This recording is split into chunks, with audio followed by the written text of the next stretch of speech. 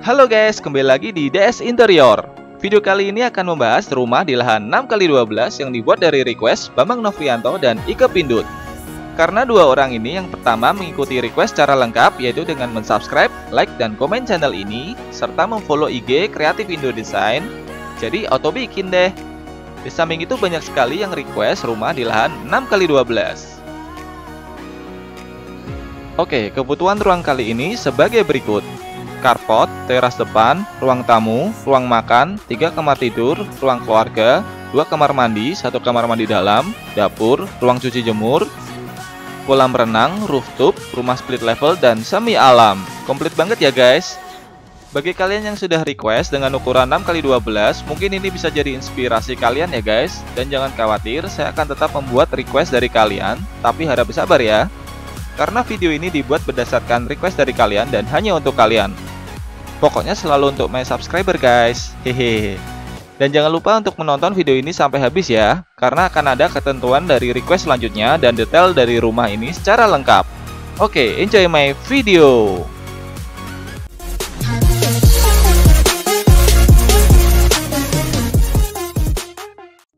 Oke, rumah kali ini didesain dengan konsep modern minimalis dengan unsur-unsur rustik dan natural sebagai pemanis bangunan ini. Ya tentunya berdasarkan request, yaitu ingin rumahnya ada unsur alami, roof garden, kolam renang, dan split level. Di samping itu bangunan ini memiliki ruang makan di bawah kolam renang yang sangat unik guys. Penasaran kan? Pada fasad bangunan dibuat dengan seminimalis mungkin dengan permainan bidang maju dan mundur serta terdapat elemen kayu yang menjadi ciri khas dari bangunan ini. Di samping untuk menghemat budget, juga membuat kesan bangunan ini tidak terlihat monoton.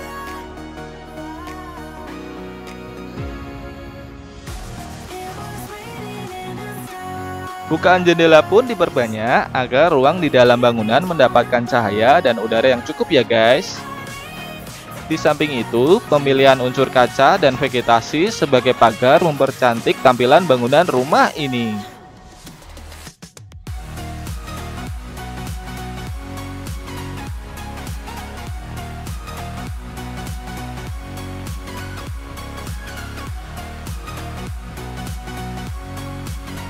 Pada bagian atap rumah dibuat roof garden sebagai tempat bersantai bersama keluarga atau acara-acara tertentu, yang membuat rumah ini semakin nyaman dan sejuk lagi ya guys.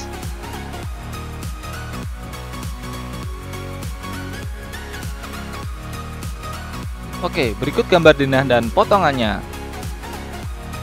Pada lantai 1 terdapat carport, teras, ruang tamu, ruang makan, ruang keluarga, dapur, kamar tidur, dan kamar mandi. Sedangkan pada lantai 2 dan split level terdapat 1 kamar tidur anak pada area split level, 1 kamar tidur utama dengan kamar mandi dalam, ruang cuci jemur, dan kolam renang.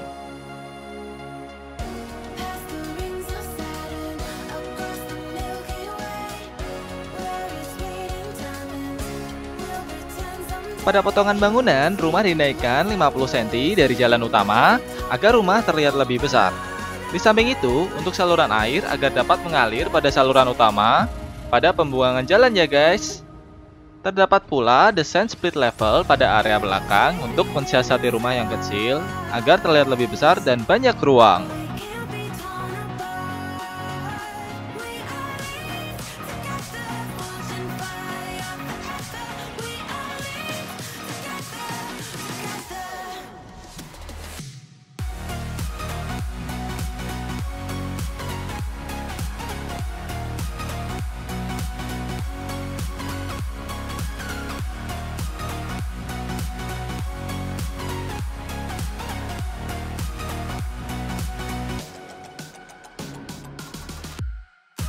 Pada area carport, perkerasan menggunakan material grass block sehingga area carport tidak seluruhnya tertutup oleh perkerasan, tapi juga ada rumput yang membuat area luar semakin sejuk. Sedangkan area teras masih terdapat pula lahan untuk vegetasi.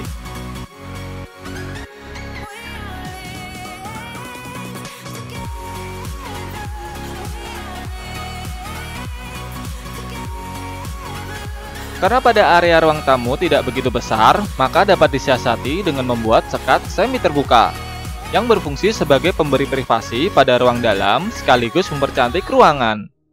Tetapi kalau ingin ruangan tampak lebih luas lagi, sekat dapat dihilangkan ya guys.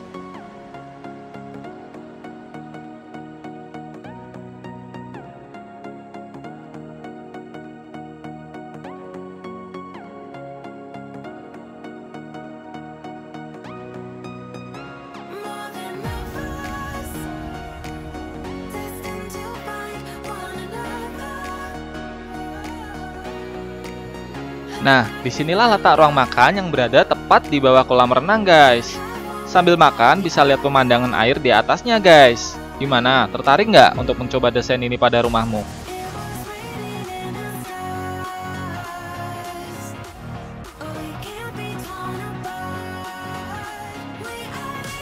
Desain ruang keluarga dibuat seluas mungkin dengan adanya void di area tangga, menjadikan ruang keluarga semakin luas dan tampak lapang. Sekaligus dengan penataan perabot yang sesuai dengan ruangan ini, membuat rumah menjadi sangat nyaman dan membuat pemilik rumah nggak malu kalau ada tamu yang berkunjung guys.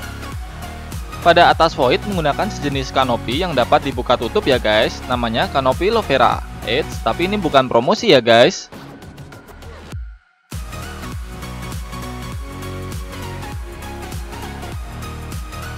Pada area dapur memiliki ukuran 3x3 meter yang sangat cukup sekali untuk kegiatan masak-memasak, serta bentuk kitchen set letter L yang sesuai dengan bentuk ruangannya.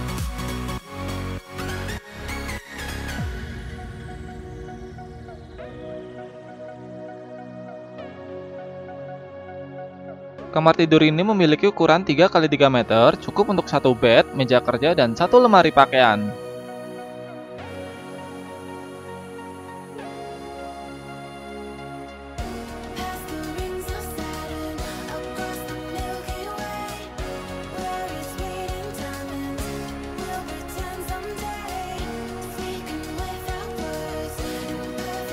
Karena ukuran kamar mandi ini lumayan besar, kamar mandi kali ini didesain dengan menggunakan granit agar berpenampilan mewah, serta keramik lantai bermotif kasar agar tidak licin.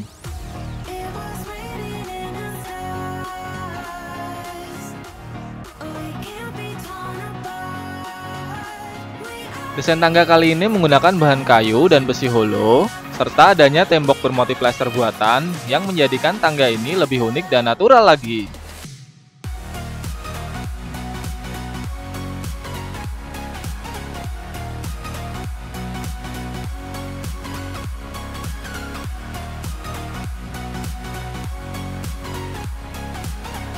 Pada area split level menerus sampai ke lantai 2 dan terdapat area cuci jemur serta void yang menerus ke atap.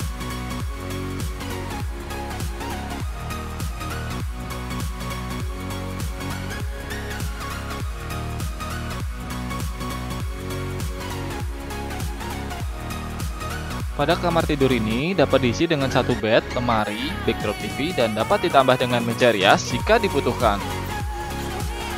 Serta jangan lupa ya guys, pada setiap kamar wajib diberi bukaan untuk sirkulasi udara dan cahaya yang masuk.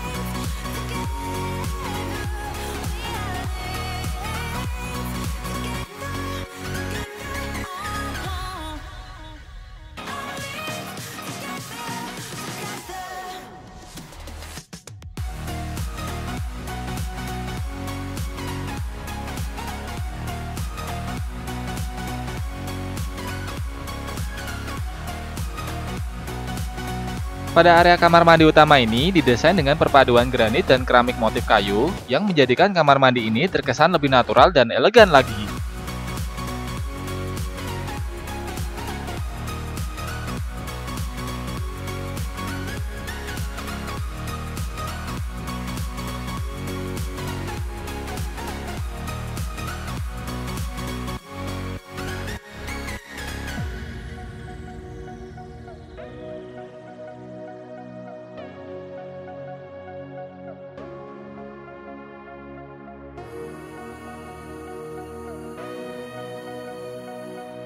Sedangkan pada kamar tidur utama berisi satu bed ukuran 180x200, lemari pakaian dengan display, meja kerja, serta terdapat banyak bukaan dan pintu yang langsung menuju ke kolam renang.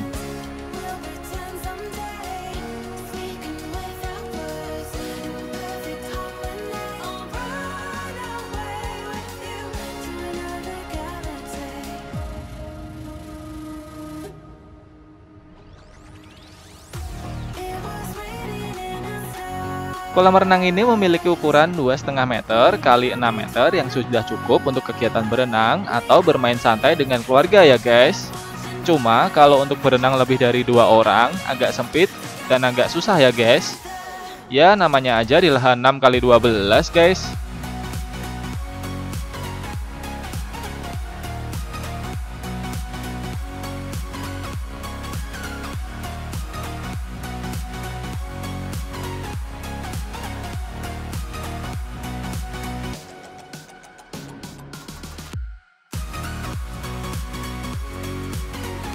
Nah, ini satu lagi guys, bonus dari rumah ini, yaitu atap roof garden.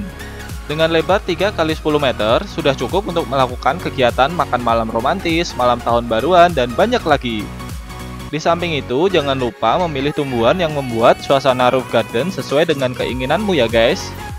Selamat berkreasi dengan tanaman guys!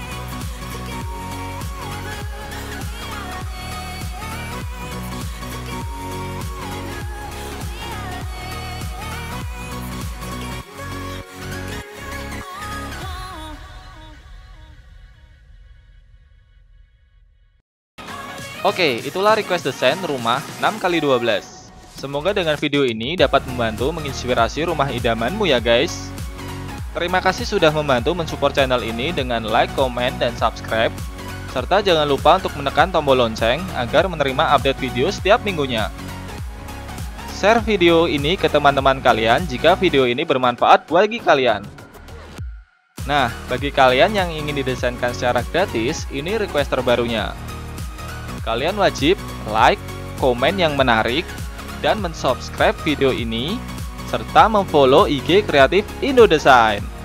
Oke, sekian dulu video dari saya. Thank you for watching my video and see you in the next video.